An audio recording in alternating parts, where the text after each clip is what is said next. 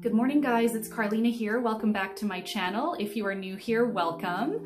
Today I wanted to share with you guys how I style my shag haircut. This is relatively new to me. I've had this haircut for about 2 weeks now, so I'm still getting the hang of it. I wanted to share with you guys some tips and tricks of how you can style your shag. If you're interested, please keep watching. Hey guys, welcome to my bathroom. As you can see, we're starting with soaking wet hair, fresh out of the shower. I'm gonna make this really quick. I'm actually getting ready for work right now. We've got giant coffee in hand and we're gonna get started with the tutorial here. So this is how my hair looks fresh out of the shower. I'm just gonna start with detangling my hair with a wet brush.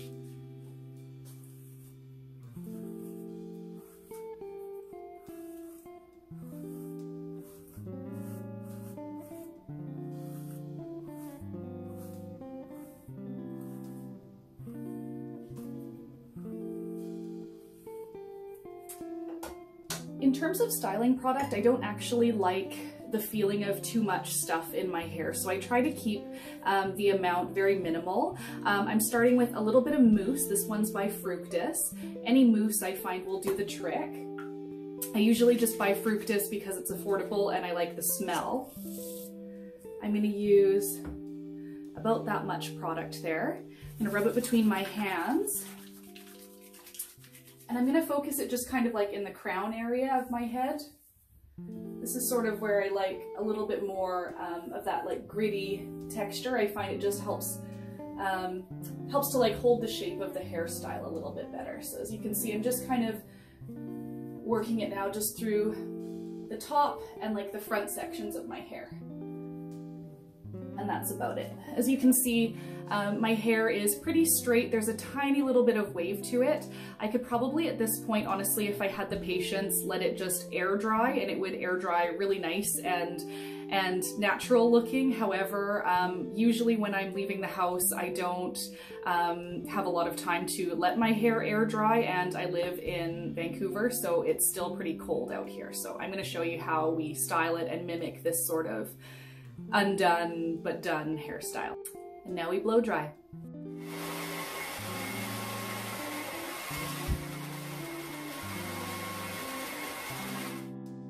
So now that my hair has just been roughly blow dried, I like to separate these sections a little bit. So I'm just going to separate like the bang area and the top section out of the way. I find it just makes it a little bit easier for me to style in the end. This is generally kind of like where my hair has like the shorter pieces. I just section it out with like a scrunchie because it's more gentle on the hair. And I'm just gonna leave it like that. The next step that I like to do is to achieve that kind of effortless curl, I like to actually leave the ends of the hair more on the straight side, because as you can see, my hair is kind of fuzzy. It's not truly like poker straight. It's kind of fuzzy on the ends. I like to actually just straighten the ends of my hair here with a straightener.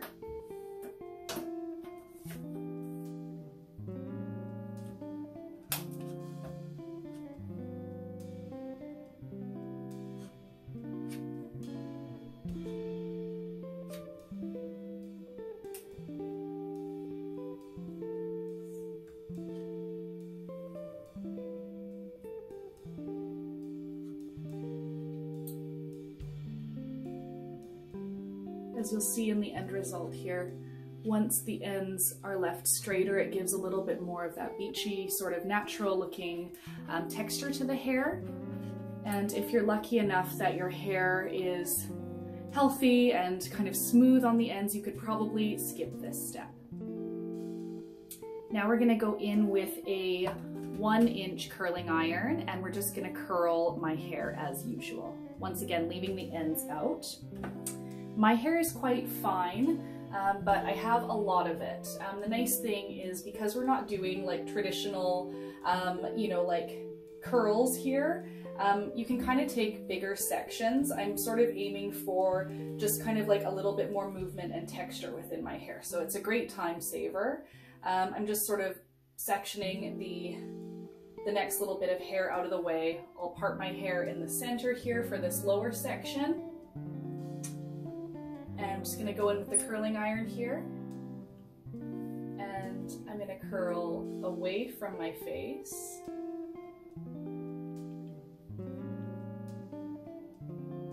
And you'll notice that I'm not going like all the way around, like putting all the hair in. I basically sort of pick up the hair, rotate it twice, and then let go. So you can see like it kind of results in just like a tiny little bit of a bend in the hair with the ends still straight. I'll try to show you here on the other side a little bit better.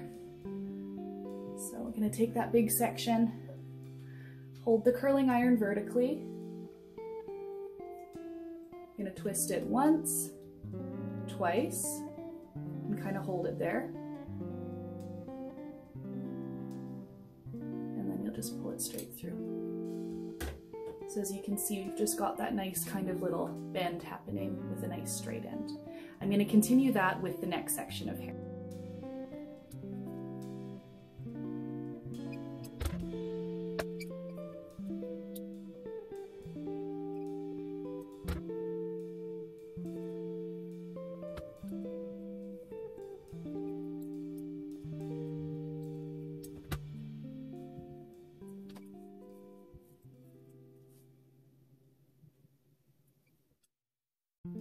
Now, for whatever reason, I always sort of leave these two front pieces for last. So I'm just gonna curl these two front pieces just as I have curled the rest of my hair.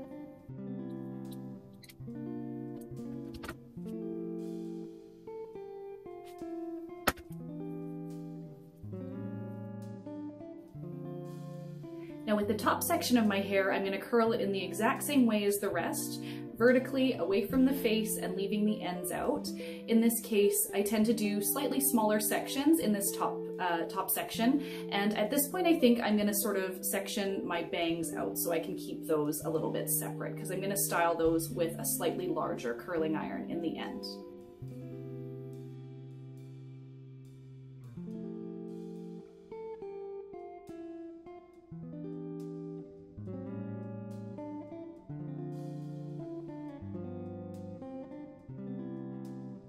Now that most of my hair is curled, I'm gonna let that kind of cool down before I sort of finger through, and I'm gonna style the bang section. So to curl the bang area, I'm going in with a larger curling iron. This one's by Revlon. It's a 2-inch barrel. You could also use a round brush for this, but I find the curling iron a little bit faster. To curl my bangs, I like to separate them into 3 pieces. The shorter section in the center I will curl first, and then the 2 longer sections on the side I will curl afterwards. I'm going to curl it in the direction that I want it to go, which in this case is this way.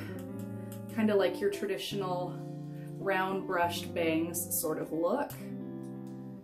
Starting once again with the center section. Just gonna hold that for a few seconds. Don't hold it for a few minutes. And you can see this is surprisingly what I'm going for. I know it looks crazy, just stay with me. I'm gonna do the same thing on the 2 longer pieces in the outer corner.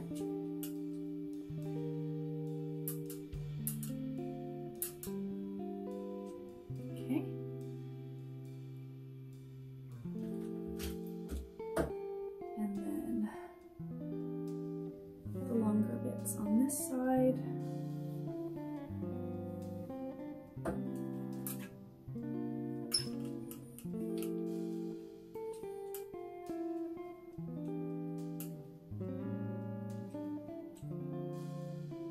This is like the first time I've had bangs in about maybe 5 years or more, so I'm still kind of getting the hang of styling them, but I find this method works well for me. All right, so I'm just gonna let that cool down and then I'll show you how to do the final touches.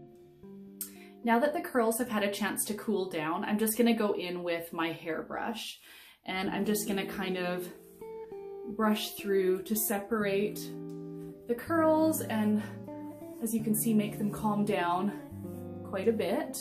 This particular hairstyle I find really looks good on the second day, I find.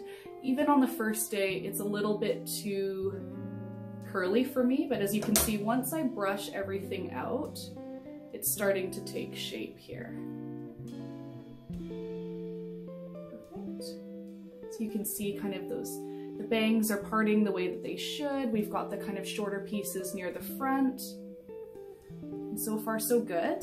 As you can see, because my hair is super clean, it doesn't have that kind of gritty texture yet that you usually get on like day 2, day 3 hair. So just to mimic that, I'm gonna go in with a little bit of dry shampoo. This one is by OGX. I'm just gonna give it a shake, and I'm gonna spray it kind of once again in the top section of my hair, as well as kind of through the lengths and the shorter layers.